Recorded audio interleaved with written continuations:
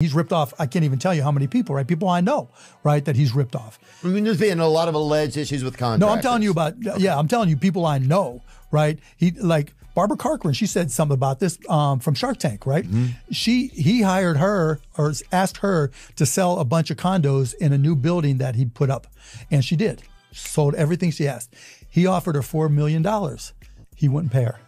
She had to sue him just to get her money.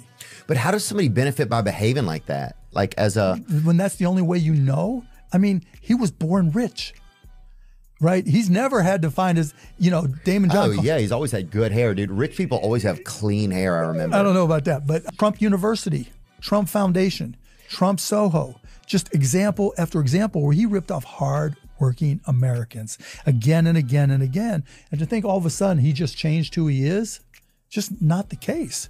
Like, look what he's doing fucking now, right?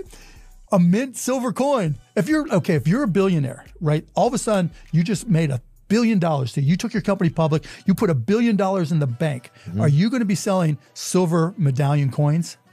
What do they look like? Does it matter?